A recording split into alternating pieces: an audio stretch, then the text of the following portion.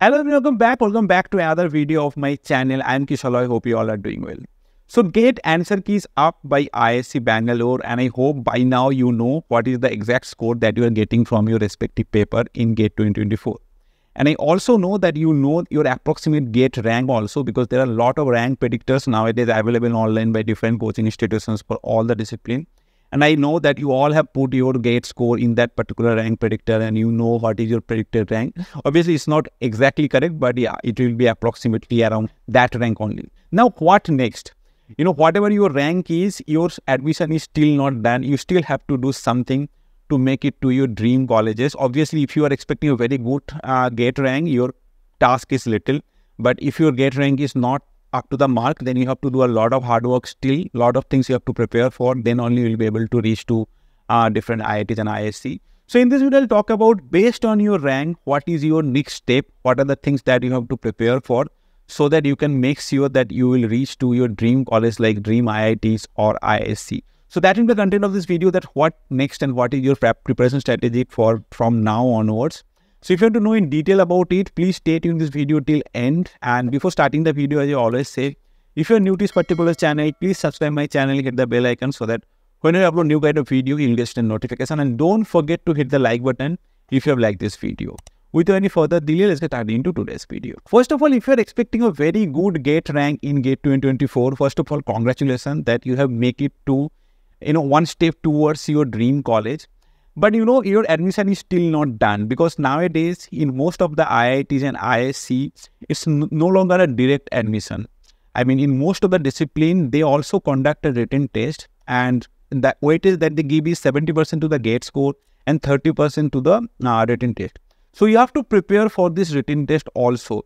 Yeah, obviously, if your Gate score is really good, 70% weightage is given to the Gate score, so your chance is pretty high that you will be getting admission to that particular college. But yeah, I mean, if you're not in, suppose, top 20 or top 30, maybe your Gate score is around 900 out of 1000, then you have to prepare for the written test also, because written test is given 30% of the weightage. So please do check whichever college you are targeting, how is their admission or selection process. If in their selection process is mentioned that there will be some written test and you have to go through that, and kind of 30 to 40% weightage will be given to that particular round, then start preparing for that, because your Gate score is good, but if you do really bad in those written tests, maybe it happened that you won't be selected for that particular institution. For example, in IISc Bangalore for M.Tech in AI curriculum, it's mentioned in the web page that 70% of weightage will be given to the Gate score and 30% will be given to the written test, or some technical round will be there. Now, if you are aiming for IISc Bangalore M.Tech in AI curriculum, then you have to start preparing for this particular coding round, because as they mentioned in their web page, they will be taking students from 4 disciplines, DA, that means data science and AI, CS, EC and electrical. So all the toppers from these 4 disciplines will be applying for this particular curriculum, and in their website it's mentioned they will be only taking 33 students. Now, all these toppers, they have almost similar Gate score. So how they will perform in the written test, that will actually matter. And in written test, they will ask a similar kind of aptitude question, what is there in Gate, and maybe there will be some coding rounds also be there. The syllabus is there in the web page. You can go and have a look in the syllabus. So this is the difference. I mean, if you have a very good Gate score also, because the competition is too tough in this kind of curriculum like M.Tech in any engineering discipline in this top IIT and IISc. So how you will perform in those written tests also, though their weightage is very little, but that sometimes makes the difference. So make sure you are preparing very well for this written test and giving your 100% to this written test, so that your place is safe and secure in those your dream colleges like top IITs and IISc. So for your respective area or respective discipline, go and check what is the selection process, and if there is a written test, try to gather the syllabus and start preparing. Next is, if your Gate score is not good, suppose your Gate score is not within 300, that means you are not getting any of these top 5 IITs and IISc for M.Tech, then you have to look for M.Tech Research or MS curriculum.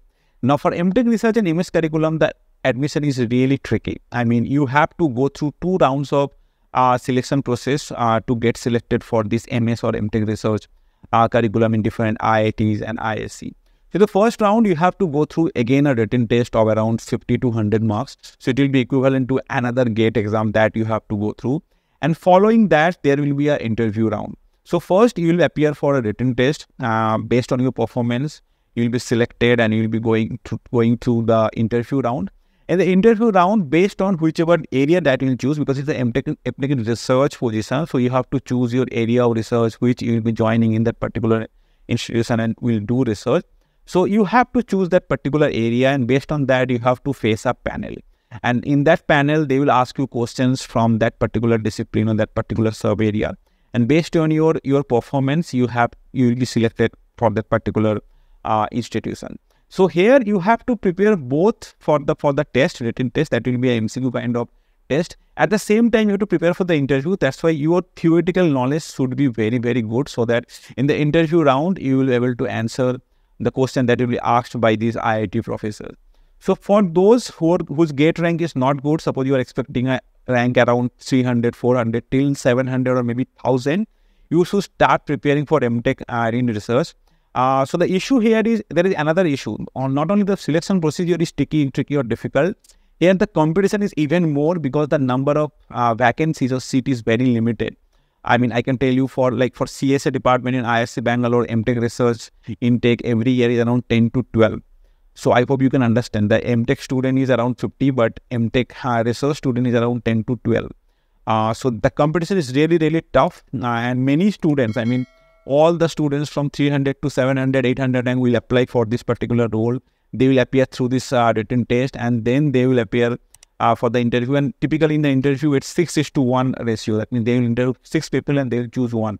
So the task is very difficult, and you should start preparing from now onwards, because the interview typically they used to happen around mid-May. So you have 2 to 3 months to prepare for it.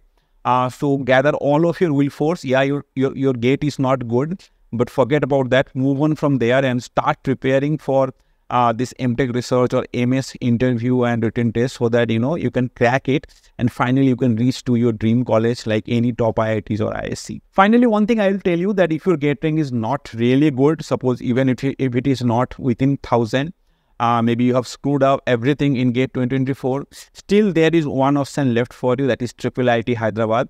Especially for CSE people, it is a really, really good college.